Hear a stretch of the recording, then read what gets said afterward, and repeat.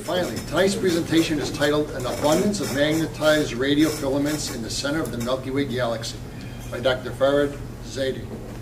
Recent South African meerkat observations of the galactic center has identified hundreds of magnetized radiofilaments in the inner 1,000 light years of the galactic center. The morphology of these filaments appears harp-like, fragmented, cometary tail-like, or loop-like structures. In this talk, after a brief history of the VLA discovery of radiofilaments from the 1980s, Dr. Zadeh will review the evidence for a population of magnetized filaments and discuss their structural details and origin, related to a relic of activity from a few million years ago. Dr. Zadeh has been a professor of physics and astronomy at Northwestern University for decades. His main research interest is the nucleus of the Milky Way galaxy. Please welcome Dr. Zadeh.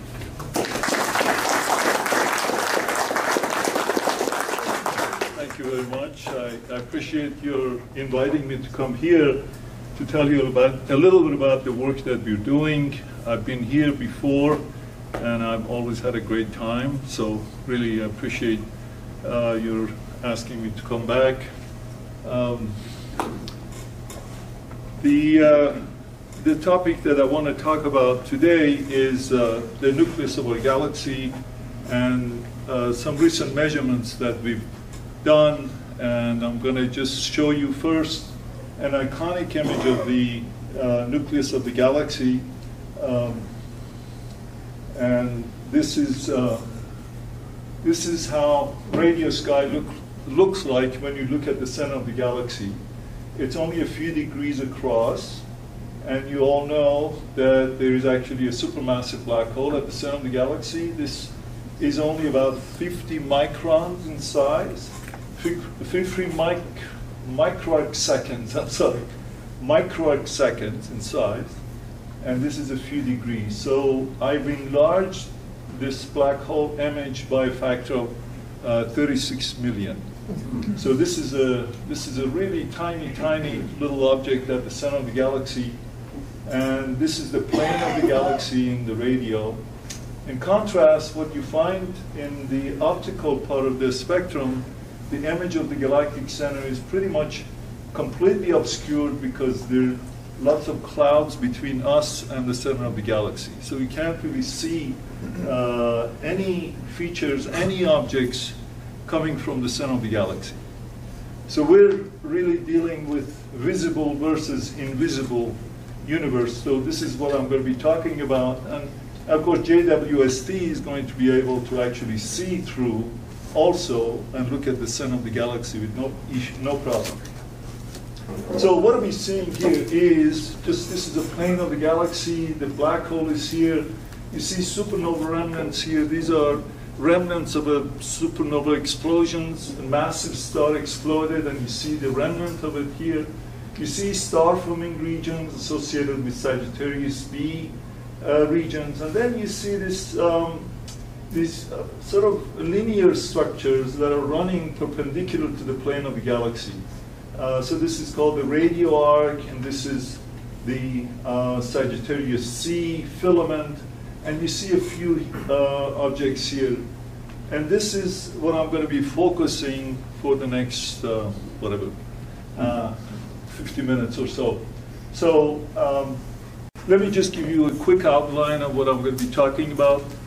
Just a bit of history of how we found these filaments in the 80s, and then using basically very large array of radio telescopes, and then more recent measurements are done with Milky Radio Observatory in South Africa. This is what I'll be talking about.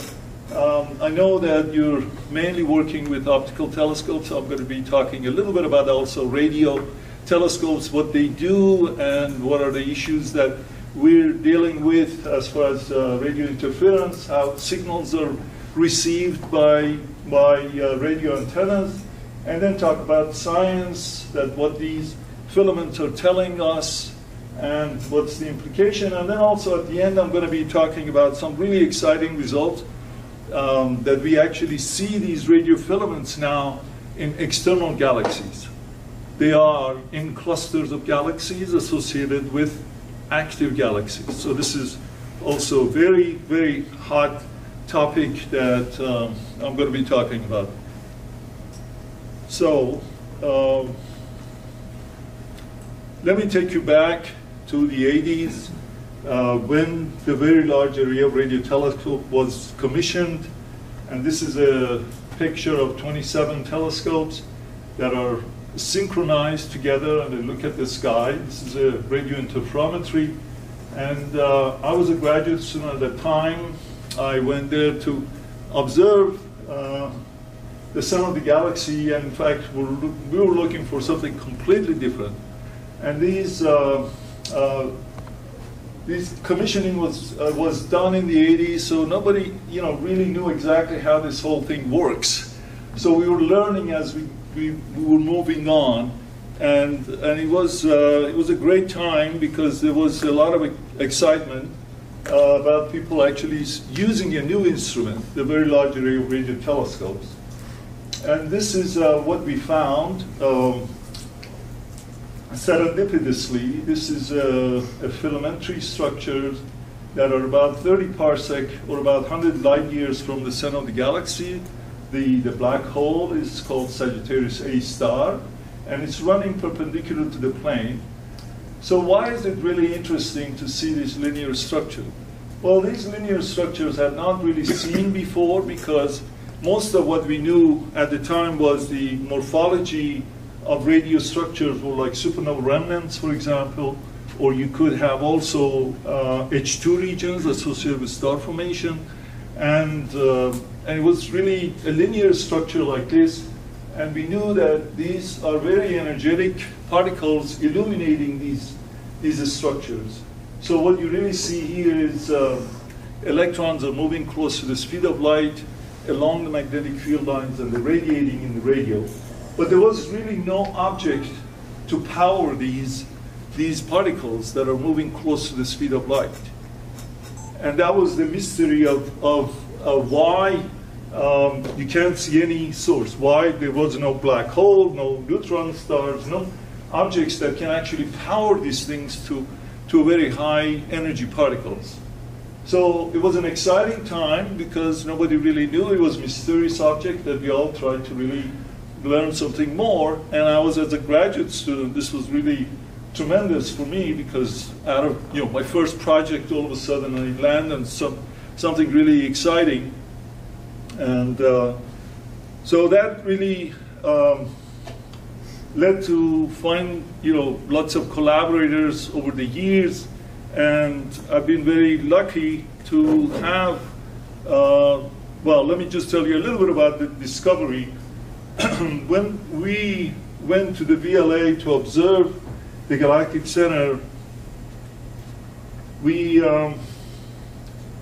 found these filaments, these linear structures, and among others, we thought that it's actually an artifact because nobody had seen these things before. So I was actually for quite some time working really hard to get rid of these linear structures, thinking that they were not real. And it was really one night that I was sitting in this room which we called Ape's Cage, and there were 2 TV screens and 2 terminals. It was 4 o'clock in the morning, and I had just reduced a new data set, and this was a new data set that I had reduced, and I saw exactly the same structures in both sides, on both TV screens. And this really was one of those moments of, light bulb just gets turned on. You have your Rocco moment in your life, and just all of a sudden say, yes, I think this is for real. And this was really quite exciting for me, and I started to understand what the nature of these things are. And as a result of this sort of this finding, I really formed a lot of friendship with lots and lots of people. And these are a list of some of the people that I have worked with over the years. And it's sort of really, it's an interface of your intellectual life and also your personal life. So these are some of my friends, and it's really something that I'm very proud to actually have got to know these people over the years. Some of them are really great friends, and we've been working together for 20, 30, 40 years on different topics, including these filaments. So let me get back to the science. Let's move 20 years later in the that we actually found there were a total of something like 80 of these filaments were already discovered, and it wasn't just a single. So this is the radio arc, and these are sort of more filaments that you see spread out throughout the inner 1,000 light years of the sun of the galaxy. And so still the mystery even became thicker in terms of just what are these guys doing there? What is really powering these features? And so please, by the way, ask questions. I'd love to actually hear you asking questions. This is something that it's not just, you know, I hope I'm clear enough to respond to some of your questions as well. So let's, let me now move sort of forward for another 20 years or so. This is when the Meerkat Observatory came online, and this was only just a few years ago, 3 years ago, in 2019. And this telescope is really just, it's like the VLA on steroid, 64 telescopes, and they're spread out in a very quiet zone in South Africa, near Cape Town. And so they were, so you can see one individual telescope here, and I'll talk a little bit about why it looks like this. But that was a really great telescope to observe the center of the galaxy, and was able to really just bring out a lot of really new structures in this region of the Milky Way. So let me just say a little bit about how radio telescopes work for some of you who are not familiar. Radio telescopes also are very much operate more like an optical telescope. You have a big dish, it collects photons, the radiation comes from the sky, gets reflected off an aluminum dish, and it goes into a secondary, and from the secondary it goes into the receiver room, and that's where the amplification is done. So these are the leg supports, the secondary mirror here, for example, and this is the primary. So these leg supports obscure some of the radiation that comes from the sky. And that's always been a problem because it adds noise to the images that you're trying to construct. But more recently, so when you look at Meerkat telescope and more recent telescopes that have been constructed, you can see there is no support leg. So what you're really finding is that instead of having a parabolic structure like a mirror, you have now a spherical mirror. And a spherical mirror, and it's offset to a secondary that is offset from the primary itself. So in other words, you have an offset telescope, and the advantage of this type of telescope is that you don't really have any obscuration by the leg supports. The same way that also optical folks do it, because you have a spherical sort of mirror, and then it's a convex and a concave mirror, and you send it and so that you can actually get a better image without any obscuration by the leg support. So it's very similar to what optical people do as well.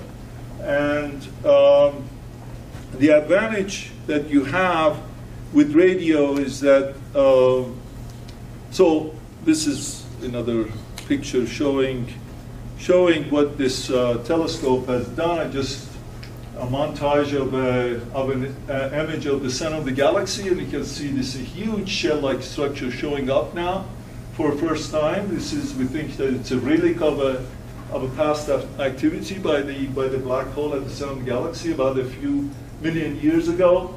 But you can see a better picture of these Meerkat telescopes that are sort of offset axis is allowing to really get a much better sensitivity than when you have a leg support.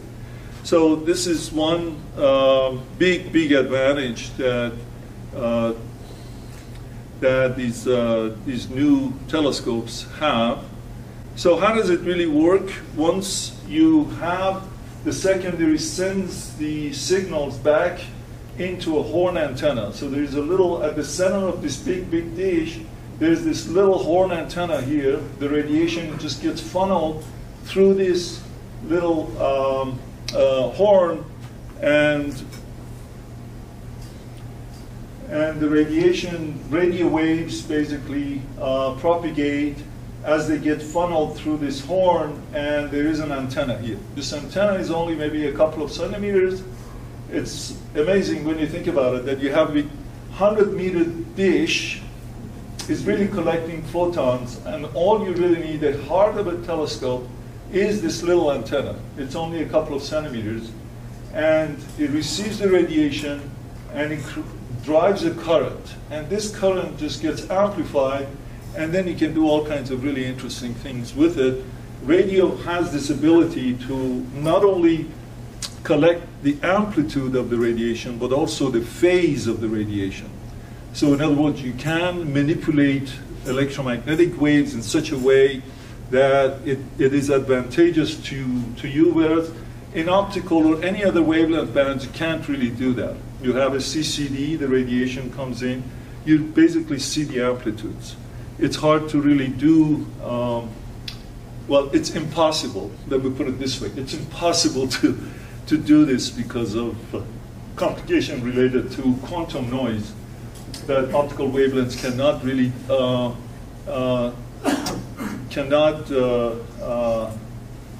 preserve the phase and amplitudes of the signals that you see, and so that you can manipulate them and get to your advantage.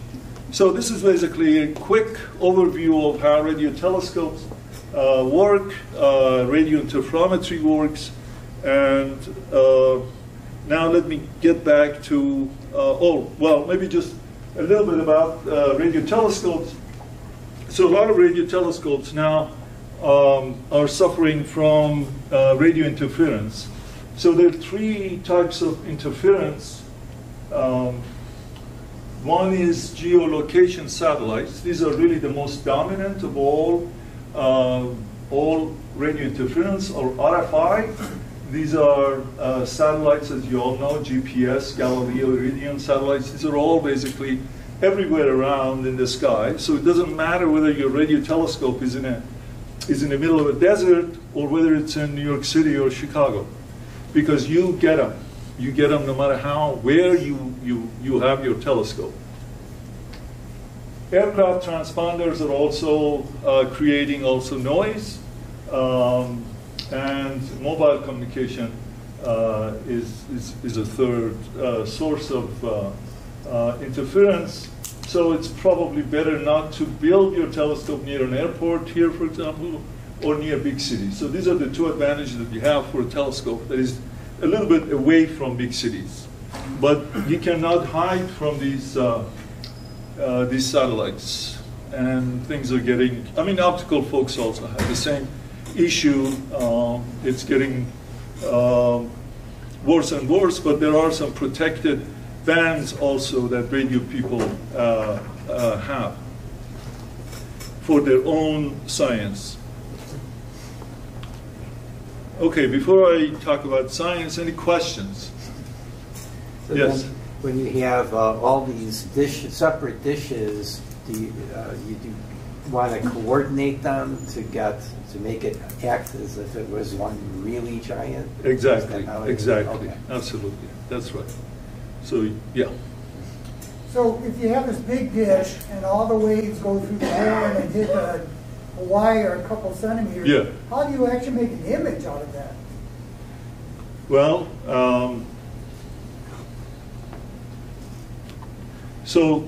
but you have only, this is one telescope, but you have 63 other telescopes doing the same things.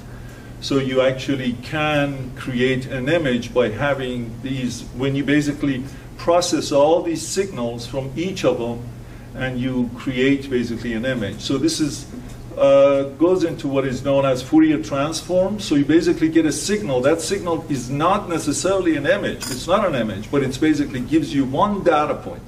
But then you have, at any given time, you have 63 other pieces of information as a function of time, and it's constantly being stored, and as a result, you sort of sample a good, the Fourier space, essentially, and then there's a mathematical sort of tool that allows you to go from these voltages, essentially, to an image. Okay. So that's how it is. Radio astronomy is indirect imaging, because it works in a sort of more abstract way, because you're collecting these voltages, and these voltages, these are signals that you have both the phase and amplitude, and then you can manipulate them. You can do whatever you want to do with them, and that's why you can actually make images afterwards. Optical, it does it differently. It's direct imaging, so you get whatever. You have a CCD, and that's it. It's all burned out right on a CCD. Yeah.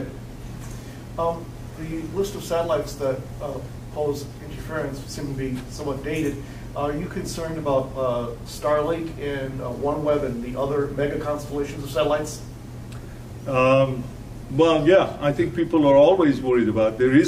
There is National Science Foundation has a commission that is specifically trying to sort of lower the radio interference, basically, by these new satellites. But it is commercial companies, as you know, they always want to push. So, but there are some rules and regulations also.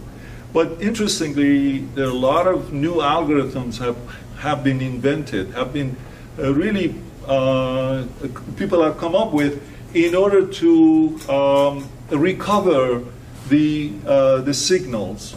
So generally, if you observe with these radio telescope or satellites are observing, you get about 50% of your data.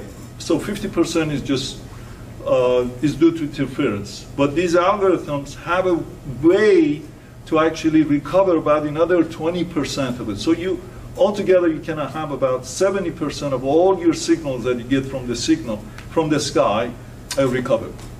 So there's, but things get worse and worse. I think that's my prediction, because there's so many receivers, so many satellites that are affecting our sky, basically, how view of the sky. Questions? Yes. How small of an object can you see now? How precise are these radio telescopes? How small of an object can you see? Oh, okay. So for Meerkat, the resolution is about something like up to about 4 arcseconds. So this is not a huge telescope. All the telescopes are spread out over 8 kilometers. On the other hand, the VLA has been around, and it extends up to about 27 kilometers per second, and it goes to a resolution less than an arcsecond, so easily. Yeah. So, as part of that data reduction that you were doing, is that being able to distinguish what may be behind our center of our galaxy? In other words, data that might be coming from a source beyond that. It can distinguish that. In other words, we're sure this signal is coming from because of the phase shift information. Is that how you distinguish that? There are techniques that you're trying to get rid of all the interference due to Earth-based signals. So whatever you get from the sky, that's okay. It's all just, it could come in from the center of the galaxy or behind the center of the galaxy or forgot. But this is real radio sky that you're seeing. So really these algorithms are invented in such a way to get rid of radio interference from satellites and also from Earth-based sort of contaminants. So that's what it's doing. Okay. But then how do you distinguish what is, part of our galaxy versus a background galaxy? Well, there are ways that you can find out. So, their rotation, for example, you can find out how fast they're moving. There depends on also if there is an optical counterpart, then you know that it's a foreground object. So there are multiple ways, but it's an issue. Sometimes you actually see objects move across the sky, so you can figure out also a third dimension, not only in the radial direction, but also in the plane of the sky. So there are many ways that you can do, but this is also a problem also. You don't really know, a lot of sources you don't really know for sure where they are. Okay, great. So let me now talk about these filaments. I'll talk about their length, their brightness, their color distribution, and talk about cosmic rays and synchrotron radiation are all tied to these filamentary structures. So this is an image that Milky produced, a beautiful image at 20 centimeter wavelength of the center of the galaxy. Now we're looking at the center of the galaxy in a plane in this horizontal direction. So remember that I had the images before more like diagonal, but that's how diagonally they look on the plane of the sky. If you had a radio eyes, you would go out and you look at the sky, the center of the galaxy would look like this. But we sort of rotated it, and this is the plane of the galaxy. And you can still see supernova remnants. You can see these filamentary structures a lot better, and lots of new structures that showed up. So one of the issues that we had was that there's so many faint filaments here that we wanted to identify these and learn these, see how many filaments are there and what their spectrum looks like. So we looked at some of the ideas that solar astronomers have. Solar astronomers also deal with the same issue when there is let's say, a solar loop on the surface of the sun. You can see this is fairly active region on the surface of the sun. You see these loops. There are hundreds of them. So what they do is that they have a technique to filter these images. So they filter, so that's not a big deal. It's basically getting rid of all the large-scale structures here. See these sort of very fine loop-like structures here. But then, if you really want to know what their length distribution is, or what their brightness distribution is, they came up with an automated loop tracing algorithm. And you can see that this is not done by hands, it's actually done by computers. It's not a bad one. So we actually borrowed their algorithms and we applied it to our galactic center images. And so this is the image that we got from doing a filtering of the previous image that I showed you. So let me just go back to this and let's see if it actually works. This should merge into a filtered image. This is an unfiltered image, and then it just goes. The filtered image shows the filaments a lot better, so you can see lots of filaments here above the plane of the galaxy and below the plane of the galaxy. And now we could also look at these filaments and find what their length distribution is. So this is all done by computers. So we were able to actually identify these individual filaments, and then we can actually get their coordinates. We can find out what their length scale is, what their brightness is, and this is I think. Okay. Well, before I show you the brightness distribution, let me show you some of the morphological structures. So you can see these filaments come into groups of a few, let's say 5, 6 or so, and it's remarkable to see that how their spacing is equal from each other. They're separated from each other. So we call this the harp filament. And you see another structure here, they're parallel to each other. They're bent, call it bent harp. And it's almost like Saturn's rings, except that we're talking about structures that are 100 light years. And this is a waterfall, so you can see that these, somehow they're very organized in many of the filamentary structures. This is something that we didn't know before Meerkat observation. So why is there a spacing between them? What is the, why is it that starts out with the longest filament and then it goes shorter filament and it becomes also brighter? What is really the cause of the bending, and how is this group of filaments here basically are formed? So these are some of the questions that come out. You can see in other filamentary structures, this is the horseshoe. You can see that one filament all of a sudden breaks up into two. It's as if there was an obstacle here, and so it's, you see another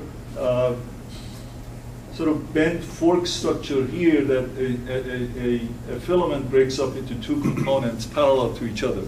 So it's as if there is a stream of material, there is a flow along this filament, and it meets an obstacle, and then it just goes around the obstacle and forms two subfilaments.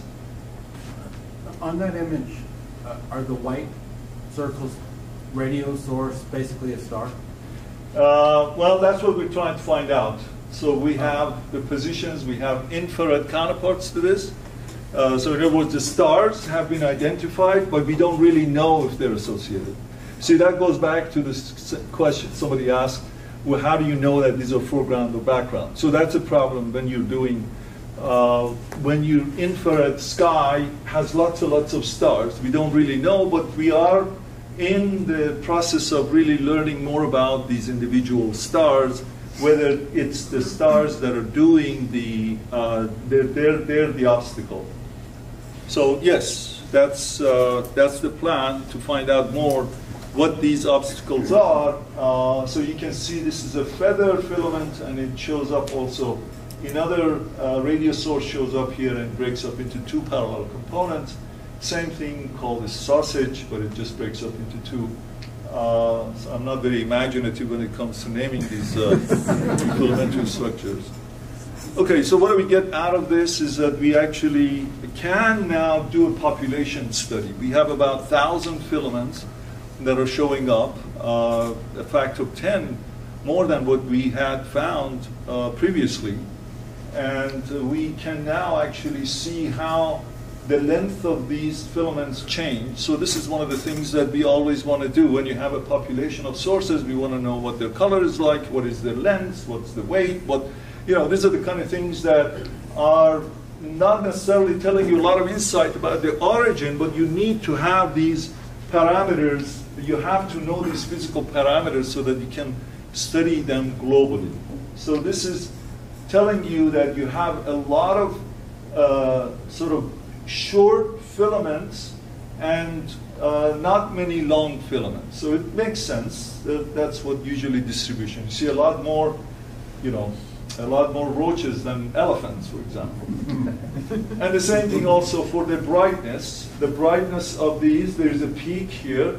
A lot of them have a peak in their brightnesses, and then they become, the brightest are just dropping off here. It increases, the brightness increases as you go this way, but then the brightness drops off, and it's not symmetrical because this is a selection effect, because we don't have the sensitivity to see weaker features. So it would be very interesting to see what happens if there are fainter filaments in this region of the sky, but it's just limitations that we have on the sensitivity. It doesn't allow us to see the faintest objects. So that's the kind of things that you learn, what their spectrum looks like for any model that is proposed. So another thing you want to know is the color of these features. So when you look at the same image now, we basically observe with Meerkat 16 channels simultaneously. In fact, each of the channels have 2,024 additional channels. But let's not worry about that. So it's a huge amount of computations done. So you have these 16 channels are observing, broad channels are observing simultaneously, and they're recording all these signals. So it's as if you're listening to 16 radio stations at the same time, and some of them are loud, some of them are not. They're not very loud. So this is what this image is telling you, is that some of these filaments have different colors. Colors in this case meaning that they're brighter at a certain frequency than other frequencies. And so that's what this from unfiltered images show up. And then for filtered images, you can do the same thing, and you can see there is a coloring scheme here, and that tells you something about the energy of the particles. So the ones that are blue, for example, in this image, blue color means that they are relativistic particles that are more aged than the ones that are yellow, for example. So it tells you something interesting by looking at the spectrum of these, or the color of these individual filaments, whether which one is more older and which one is younger. So that's interesting. So you're learning something about the age of these filaments as well.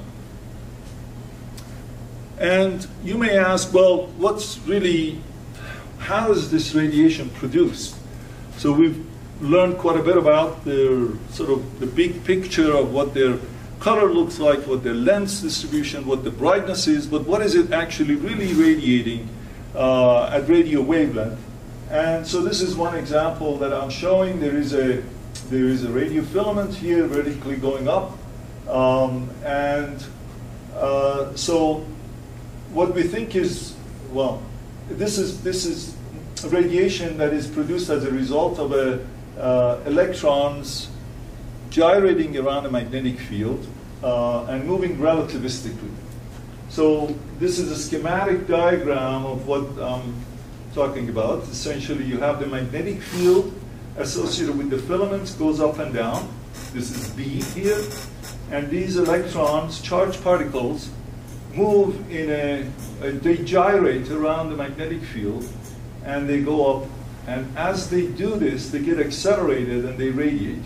So this little green that you see here is the radiation that is emitted. But if you have thousands of these electrons, they all basically get a big emission from all the individual electrons, and that's what we see. This is the radiation from it's a synchrotron source. So we call it so in other words, it's a cosmic ray particles that are radiating when they are interacting with the magnetic field, and they're radiating. So this is what the nature of radiation of these filamentary structures are. They're really close. They're moving close to the speed of light, very, very, very high speed. And I guess, it's still not clear how do you accelerate these particles to such energies. So that's a different question that I get back to. But at least we know for sure that these are synchrotron emitting particles. These are cosmic ray particles that are radiating around a magnetic field, and we see them at 20 centimeter wavelength. So cosmic rays are really a very big part of every galaxy, because supernova explosions, young supernovae, for example, they generate a lot of cosmic ray particles, and they diffuse into the galaxy. That's not only in our own galaxy, but elsewhere, all galaxies. These are protons, electrons, neutrons, you name it, all these heavy atoms that are charged particles that they're moving with very high speed, and they're very energetic, and then they diffuse out. So let's say you have a supernova explosions here in a galaxy. This is a face-on galaxy, the Whirlpool galaxy, similar to our Milky Way galaxy, and it's these cosmic ray particles diffuse. They don't really go in a straight line. They don't really, they're not like photons or radiation. They just diffuse throughout the galaxy, and eventually, sometimes they reach the atmosphere of the Earth, and they collide with the atmosphere of the Earth. You see these air showers, and So that's what cosmic rays do, and we think that these cosmic rays associated with the filaments are all tied to the magnetic field. They don't, these guys are not really diffusing, so the magnetic field is really tying them in such a way that they can't really escape. So this is a spectrum of cosmic rays in our galaxy. This is one of the most beautiful plot that astronomers and physicists love to see. This is about 10 to the power of 8 orders of magnitude, or 8 orders of magnitude. So it starts out with GeV and it goes to EeV. It's 8 orders of magnitude in energy of the particles. These are cosmic ray particles. And this is their fluxes, 8 orders of magnitude. So we have a very good spectrum of all these particles in our galaxy, in the local neighborhood. These are all measured over the years with lots and lots of satellites. And we know that the energy density of these cosmic ray particles in the local neighborhood, in the local to us, is about 1 to 1.5 EV per centimeter cube. Don't worry about the units, but what's interesting about the center of our galaxy is that it's about 1,000 times more energetic than, or energy density is 1,000 times more than what you see in our local neighborhood. So that's one of the unusual aspects of the nuclei of galaxies. They're very active, and they are lots of activities that generate these cosmic ray particles, and filaments are really a byproduct of these activities that we don't know yet what it is. But that's the difference between an object in the center of the galaxy versus in the local neighborhood, which is in the suburb of the galaxy. So before I go to the next chapter, any questions? Yes? You said they're many light years long. How wide are they? How thick is that energy? These filaments are about half a parsec in width. So half a parsec is about 1.5 light year or so. Okay. So now let me talk about these new population of filaments that have been found. So it's really very exciting for me, because one of the issues that people always asked me was that where can you find these filaments? And I could just say, well, only the center of the galaxy. But now a new population of these filaments found in active galaxies, and I'll show some of these pictures. These are very, very new data. But before I show you these, I want to just tell you what radio sky looks like when it comes to active galaxies. So this is a beautiful radio image of Hercules A. There's an active galaxy here, an optical. This is a Hubble Space Telescope image superimposed on a radio image. You don't really see any of these features in the pink is not showing up at all in optical, but the optical shows clearly a very nice, very active galaxy here at the center. This is where supermassive black holes lie, and they produce activity in such a way that they create two jets of material flowing away from the black hole, and eventually they hit the intercluster medium, the medium between galaxies, and then there's a backflow. So you can see this more like a candy, cotton candy here, but they're basically shocked gas that just stops here, and it just overflows backward, basically towards the galaxy. So this is a sort of a typical radio galaxy. There are thousands of them in the radio sky, but this is a beautiful example of how radio and optical work together in such a way that you have like two parallel universes. They do different things. They show you different things on the sky. So this is a radio galaxy 3C40b that is similar to Hercules A, except that it's a little bit more complicated. You see this is the black hole where it is. This is sort of the core of the galaxy. These are two jets that are bent slightly, and then these are the lobes. So this is very similar to what I showed you before. This is another radio galaxy. There are two of them. But these radio galaxies, we know their redshift from optical measurements. But what is unusual about this is that there are two filamentary structures have been discovered. And these filaments are showing up here, which is most unusual because has nothing to do with the jet. And it's not related to the core of the galaxy, or the black hole. And somehow it just comes off from this direction, away from the direction of the jet. So what I did, this is actually another image showing X-ray gas. This is a cluster of galaxies. So what you really find, this galaxy that I showed you is in the middle of probably 100 galaxies that are orbiting in a cluster. They're bound together, clusters of galaxies. You can have rich clusters of galaxies, up to about 1,000 galaxies bound together by their self-gravity. And this is this galaxy that I showed you is in a cluster of galaxies. So what I did was to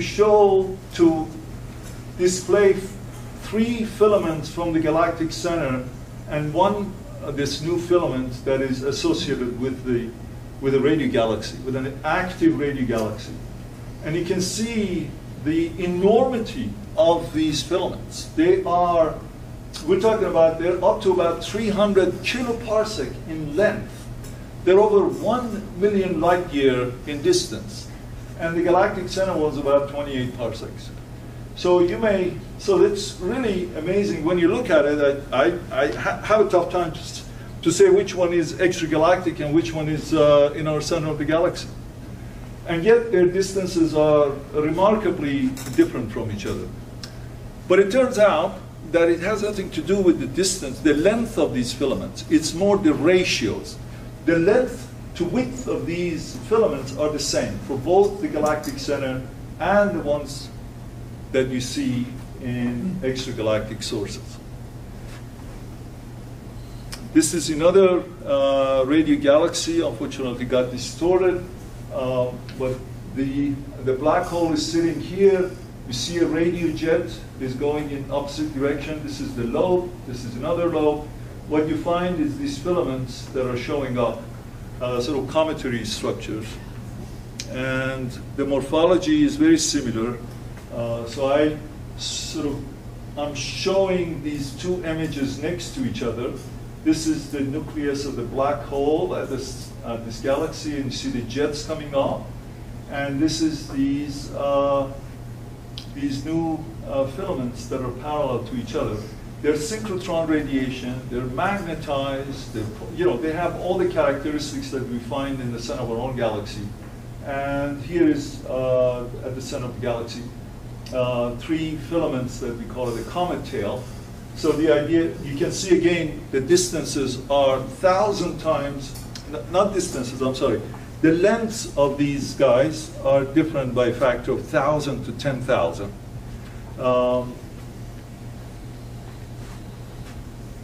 This is another galaxy that shows a radio galaxy as part of a cluster of galaxies orbiting around the center of the cluster.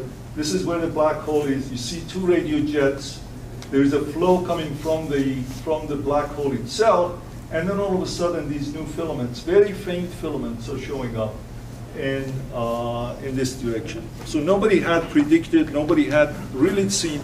These are all measurements that have been done with Meerkat Observatory, and this is just another comparison between what we see in our galactic center versus what we see in the nuclei of these active galaxies. So it's a 5 parsec, 100 kiloparsec. So it's huge.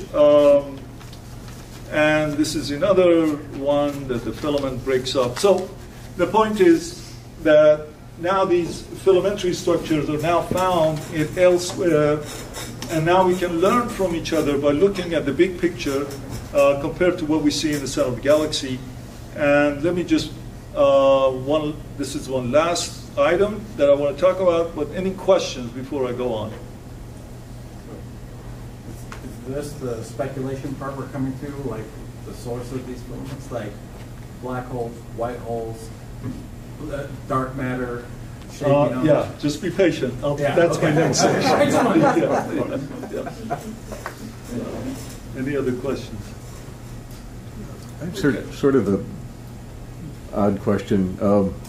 I assume that this material that we're seeing accelerating this way, there really isn't much there mass-wise. We're not talking about huge, like notable percentages of the mass of a galaxy or something, rather that's associated in these filaments and things, are we? Or, No. The galaxy, in fact, clusters of galaxies, most of the mass is actually in the gas. Right. It's the gas and dark matter. So stars really contribute very few. It's only like a few percent, and then you have 20 to 30% of these clusters, the gas that's associated with X-rays, for example, and then dark matter takes up the rest of it. So but these filaments are not really, they don't really contribute much to the mass. No. But they contribute, I think I calculated these filaments their luminosity is about something like 10 to the power of 10 million times more luminous than the sun itself. So these are extragalactic ones are huge. I mean, you can imagine that they're kiloparsec in width rather than being half a parsec in width. So it's really, but there are some, so this is very new. It's only less than 10 of these filaments have been discovered yet. But I think there are ways to try to explore the commonality between these two populations of filaments. And this is one idea that we had for the Galactic Center, is that if you have an obstacle, for example, and we know that there is a cosmic there's a wind in the center of the galaxy, and these winds interacting with an object that is moving, and this wind is magnetized and it wraps around the obstacle and produces a tail. This is really similar to cometary tails that you find for comets, for example. The solar wind, for example, comes in and interacts with the comet and creates a tail behind it. Sort of, we know now, the cometary tail picture that we're talking about, this is a picture that I'm talking about. There is an obstacle here. We think it's associated with these filaments, but we don't really know for sure.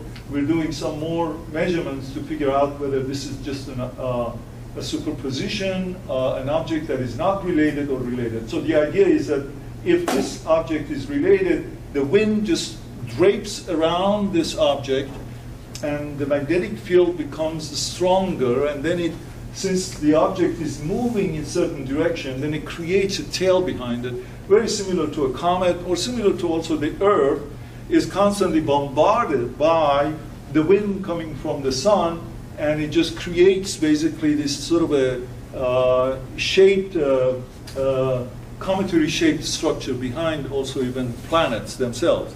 So that's a model, cometary model that we have, and it's not really crazy because this is a star that is only a few kiloparsecs away from us. It's a minor variable star.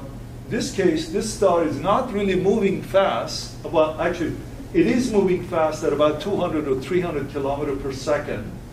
And the medium, interstellar medium, it just gets basically wraps around this object and produces a tail behind it. So it's a different frame of mind.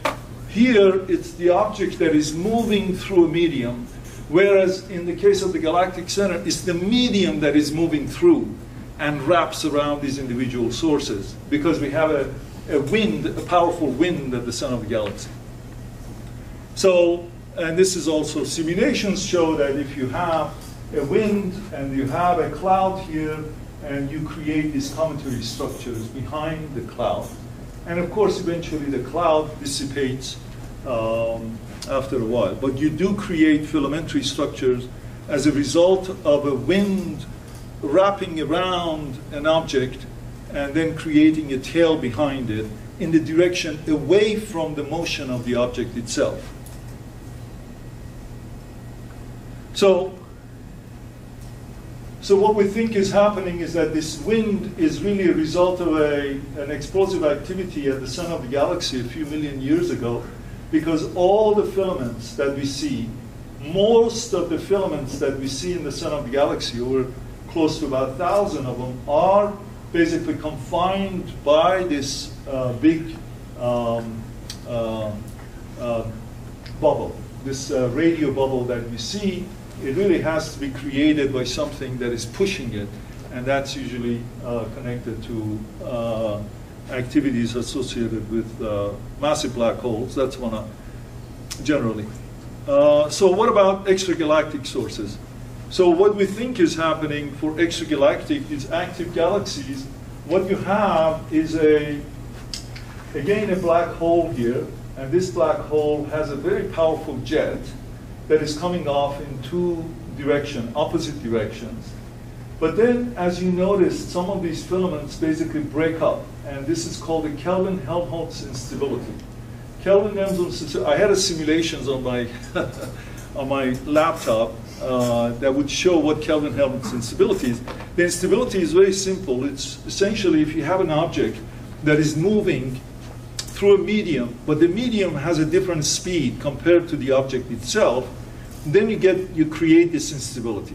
So as long as you have a different speed of an object with respect to the motion, let's say flag instability is an example.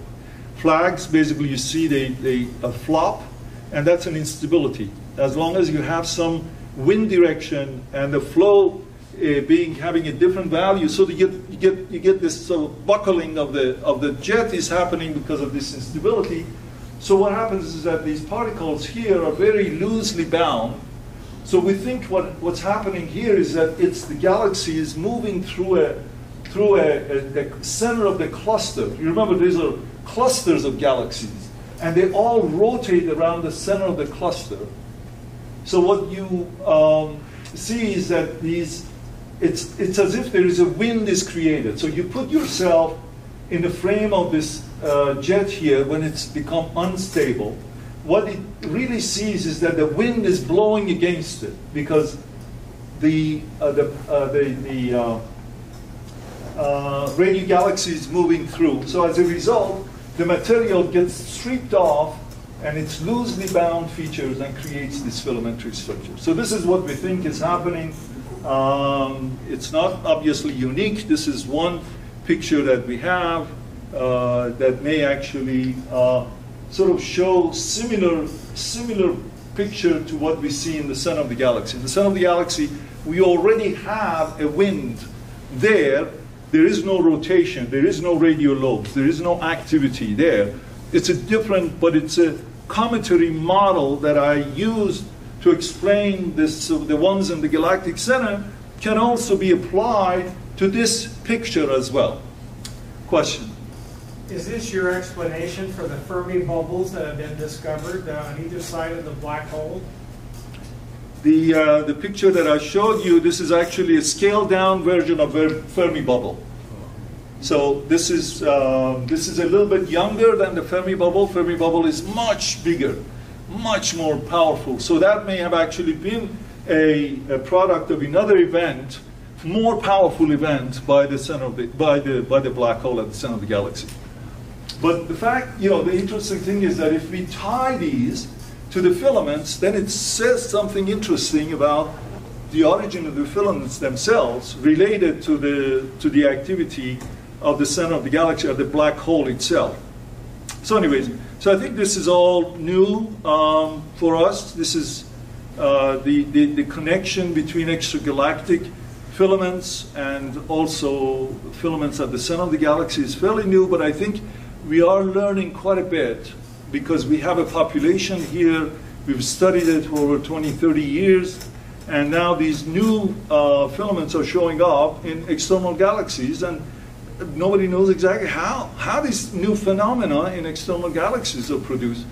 And we're learning some interesting things from those measurements. We see sort of the forest, and here we see the trees here. So hopefully we'll have a better picture of what's going on in both cases. But what is really interesting about this is that there is a commonality in the physical picture that we see, the physical parameters of these filaments that exist in our center of the galaxy and the ones near in active galaxies. So that's really the message that I wanted to drive here. So there are some questions. Yes, go ahead. Okay, can you go back to the previous slide, please? So I think what you said is that if the thing is rotating counterclockwise, then the filaments are created basically from the black lines. Yes. Wouldn't that imply that all the filaments would be, in this case, below the lines? You know, versus on both sides of the lines?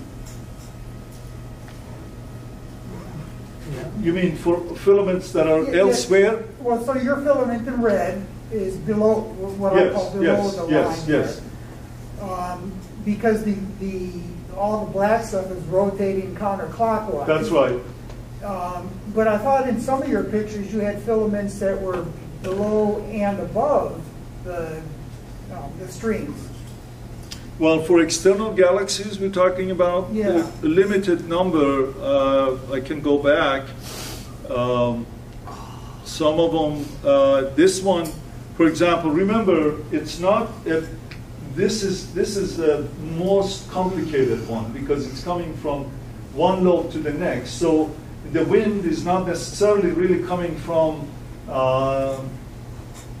it's somehow affecting the lobes and it's basically pushing it. This is a very complicated one. So I don't know how this works. We don't really know how this thing is rotating. So it's a bit difficult. But the wind, if you ask me, the wind in this picture has to come from this side so that it runs into an obstacle here.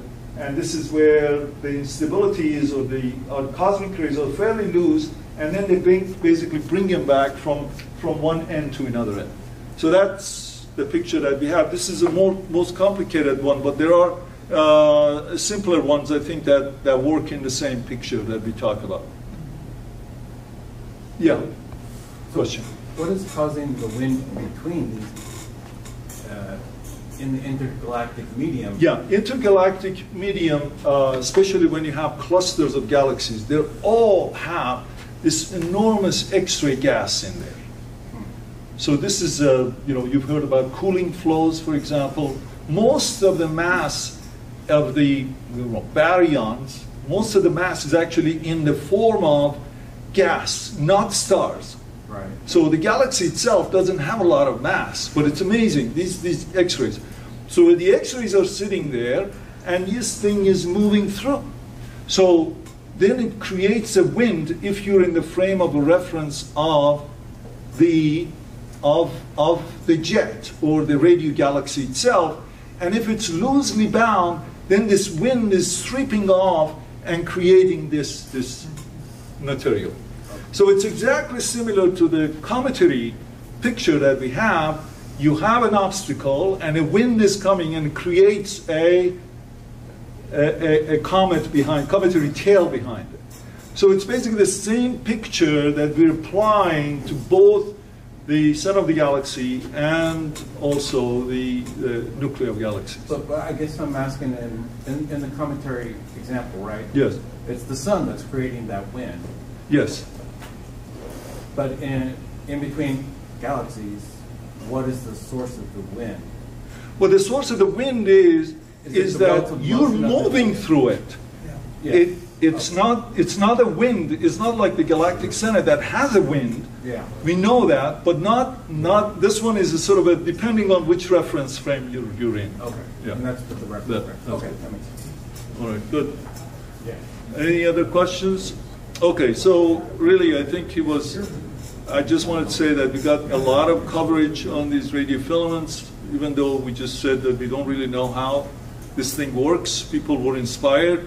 Some nice pictures, and there are some YouTube pictures that I cannot really, I don't know whether it works. Let's see.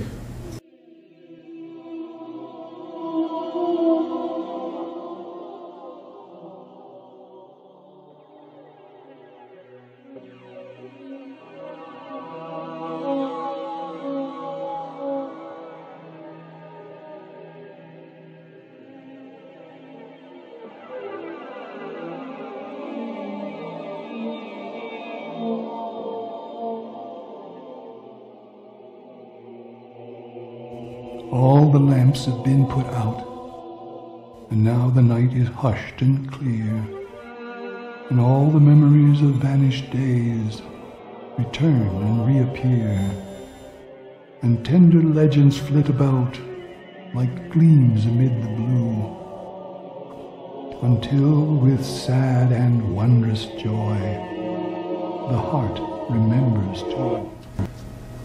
I have this on YouTube, so he can always enjoy. I don't want to take too much of your time. Basically, anyways, there were a lot of people, like over 7 million people really downloaded some of these press releases. I'm just baffled. I'm just showing that how people really are excited about things that are mysterious. We really just said that we don't really know exactly how it works, but this is what we see. People really like this idea, and I think it's probably just the shape and the structures and whatnot. And then I think it's maybe Einstein had it when he said, you know, the most beautiful experience we have is the mysterious. It's the fundamental emotion that stands at the cradle of through art and through science. I think that's what people were probably attracted to, that these filaments are mysterious rather than we just coming in and just say that we know exactly everything about them. So I think that probably was the reason. But I think I just put my summary page here, and I want to thank you again for inviting me, and it's nice to see you in the new place. I had to really watch out my words here because of where we are. So I could use some of the words in the other place, but not here. But thank you again for having me.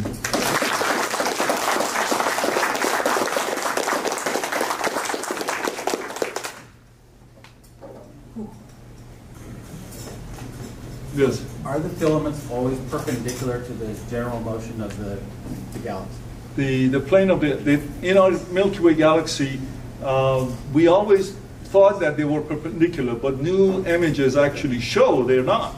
You see the hook-shaped structures. You see there are all kinds of ways that they show up also. But predominant component of the filaments is actually running perpendicular to the galactic plane, and that is because we have a wind that is coming from the plane of the galaxy and pushes them in the direction away from the plane, whereas that is not so when it comes to external galaxies. So there are differences. But I'm saying the general motion, if the galaxy is going this way, the entire galaxy is going this way, are the jets going to be going that way?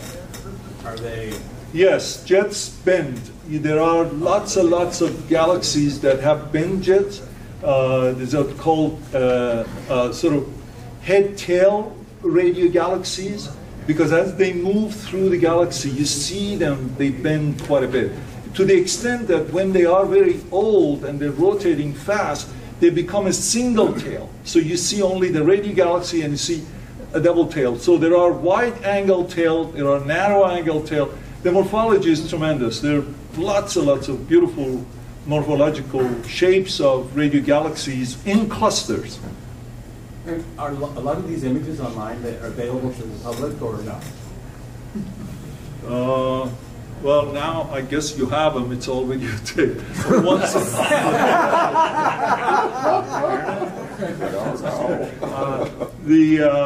No, these are all published. The comparison that I made between the filaments, between our galactic center and the external galaxies is really new, very new. It's not published yet, and it's submitted. So so you got the fresh view of what we think is happening. But those radio galaxy filaments are all published, though. So there's nothing unusual about them. So that's, yeah. But if you have any questions, you need some images, let me know. I'd be happy to give it to you, the direction or whatever. Yes? Are these filaments luminous enough in visible wavelengths to be seen from here if there were no dust and gas in it? No, these are different kinds of beasts. They're synchrotron radiation. When they're young, you could see them in the optical wavelengths. But in optical wavelengths, electrons lose energy rapidly. Remember, photons in the optical, they're very energetic. It's like X-rays. They're very energetic, and they have a lifetime. Their lifetime is very short, and they die. You don't see them. But then radio is really just, it's a relic of, it just doesn't lose a lot of energy, and it can go on for billions of years. That's why radio sky is so rich, because they're so old, and they don't really lose all of their energies, and you can see them in the sky. And the same thing for filaments. These filaments are old enough that they may have had optical for sure,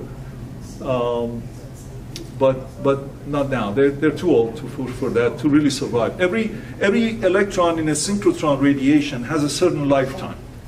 The lifetime depends on the energy of the photons. If the photon energy is very high, it has a very short lifetime. If the energy of the photon is really low, it just really stays and just moves on for a long, long time. So these are all, we're talking about,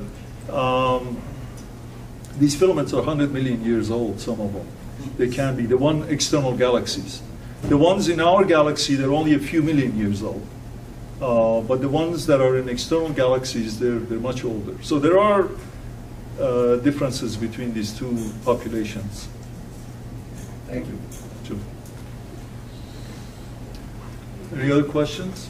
So would there be filaments in our local group, like between the Milky Way and Andromeda, as there are in other galaxies? I mean, that's an interesting question. Nobody has done this type of very fantastic measurements with Meerkat. Meerkat is really just beginning to look at the sky with detail. So, but I think what we've seen, they're associated with active galaxies. So if there are active galaxies in our local group of galaxies, then possible.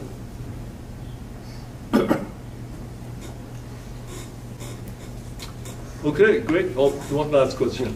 Are you able to say, is it too early to say what impact on the research into the filaments the James Webb Telescope might be taking, in what direction that is? Yes, that's lots of good questions, but this is another one. James Webb can actually tell us what these obstacles are. These obstacles that I mentioned before, we don't really know what they are, but if they're stellar sources, for example, then they should be visible. They should be visible in, certainly with JWST. So that's one of the plans I have, actually, to write a proposal to search for what these sources are. Okay, great. Well, thank you very much again. You have a good evening.